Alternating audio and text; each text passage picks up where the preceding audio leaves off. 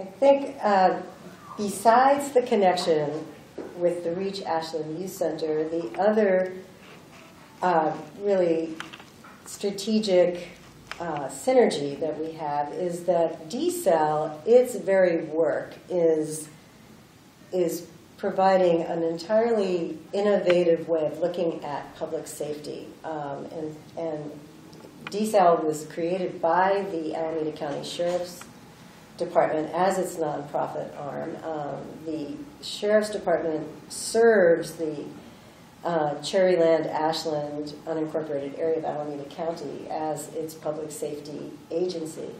And DSAL was created about 10 years ago with the idea that strengthening the community would be the most effective way to combat crime and reduce recidivism, because having a strong, vibrant community would create more opportunity for people to really have things work positively. And so what DSAL has been doing, besides the sort of traditional activities that police activity leagues, which DSAL is part of in terms of a national network, is to have recreation programs.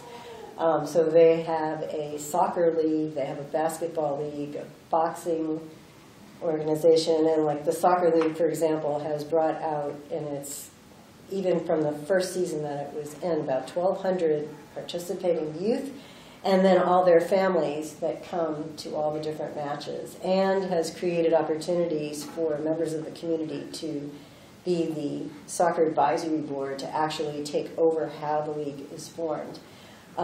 They've created jobs for referees to actually be trained and certified and then have ongoing jobs. So that's an example of the kind of multi-level dimension of benefits that just these recreational activities have had.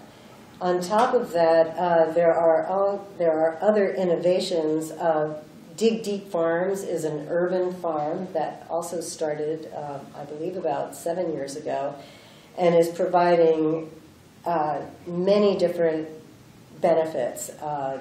There are several tracts of land that are being planted with different types of vegetables and fruit, and jobs are being created for people coming out of the jail to have good, well-paying, healthy jobs. That the food that is being produced is now being packaged as bags of healthy produce that get delivered throughout the area. The Alameda County, as a county, has adopted this so that Dig Deep has stations at different offices throughout the county to sell their wares. So it's become, and it's now growing into being a more of like a vertical food industry, which has lots of opportunity for jobs and for continuing to expand the distribution of healthy food. Mm-hmm.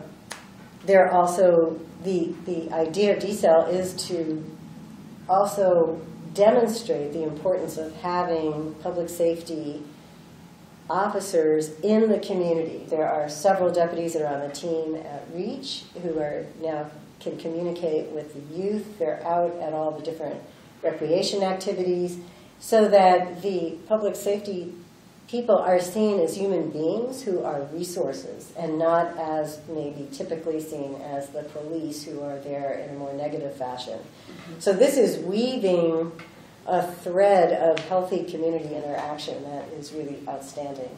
And the idea that not only is the world as it could be here for the rite of passage, but also the opportunity to begin to permeate in the public safety practices the idea of human rights thinking that can't help but add to the innovation that's already in place. So how does that play out for us? Can you talk about any examples of how that would work in a real-life example of how people are approaching? Right. Well, I think I know that we had. Well, I think that the DSAL mentality is already incorporating that idea. Mm-hmm. Where, and one of the deputies He goes by Deputy J. His name is Jorge Ferreira. He wrote and performs in a play called Cops and Robbers. And that has become an element of practices by the Sheriff's Department. They are actually encouraging Jay to use this performance as a way of creating symposiums in both the Bay Area, which they already had their first one of last fall, to bring together different entities in a community to see the play and understand the complexities of criminal situations. In this case, there's a police officer shooting and death of a perpetrator, and the way the play is presented, you see like approximately 17 different perspectives of what is around that incident. And that has been a forum for having much more in-depth discussion and collaboration among different entities in the county as to how to work together to address the issues that are being shown. That's just one innovative sign. I think that because the deputies have more interaction with the youth, there have been descriptions of how people now come to deputies and say, and actually explain problems they might be having, perhaps in their home or with people that they're familiar with, where they're actually getting help on dealing with domestic violence or other issues that in the past would never have been discussed with public safety officers.